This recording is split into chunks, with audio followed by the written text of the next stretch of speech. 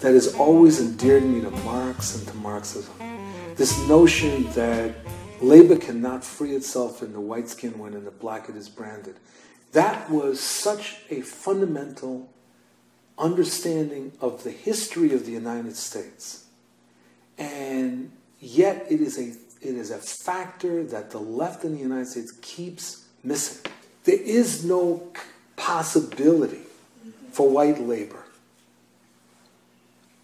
to liberate itself, or to put it in a different way, there is no possibility for labor to liberate itself in the absence of understanding and dealing with the question of race.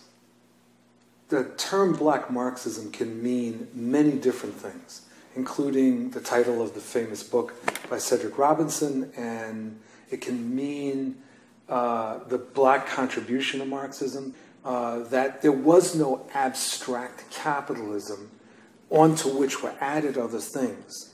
There was a capitalism which from its inception was global, and from its inception was colonial, that there would have been no development of capitalism outside of the slave trade and the colonization of the Western Hemisphere. And it gets us away from the notion that race or the African experience can be looked at in isolation from other things that are happening around this planet and to other oppressed people. It shows certain commonalities, but it also, particularly, for example, on the issue of race and what has been always called the national and colonial questions, you had, I believe, a profound influence on Marxism from Africa, from Latin America, and from Asia. What has always irritated me in the Black freedom movement is that whenever I encounter someone who says, well, Marxism is a white man's theory, and that's like absurd. Because when you look at the contributions that have been made to Marxism by people of African descent, it's just simply amazing. I look at Marxism as a theory of emancipation.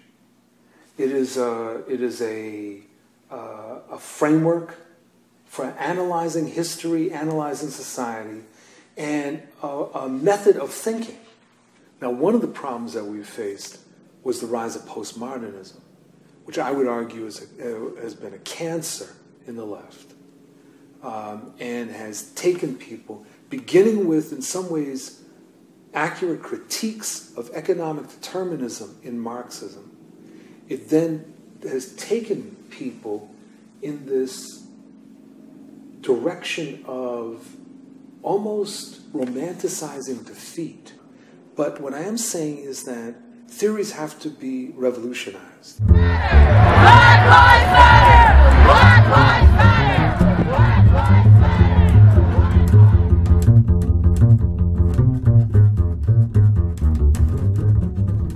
What I think is really incumbent upon those of us who are veteran activists and theoreticians is to encourage the understanding of the unity of theory and practice. That's what we've got to be doing. And for many years, there's been a dismissal of organization. You know, it's almost the idea that activism is self-assertion, as opposed to what we need to be doing is building organizations to transform reality. And I have great confidence that there'll be more and more younger people that will do it. Many of us thought of Marxism and Marxism-Leninism and Maoism, etc., thought about it almost as a blueprint, and as a result made tremendous mistakes. In some cases around the world, people made mistakes that cost all kinds of lives. Those that really were the most advanced were the ones that understood there are no blueprints. There's a method. You know, truth always begins in the minority. That doesn't mean the minority is always right. But truth begins in the minority, and it begins usually when it's calling into question something that's treated as established order. And that is as true in Marxism as it is in other things. That we have to understand that there have to be revolutions in theory. Theories change. You have to critically look at them and decide, does this make sense? Does this any longer apply? And that's one of the main lessons I'd say to younger folks, because I think that the framework, you can't beat it.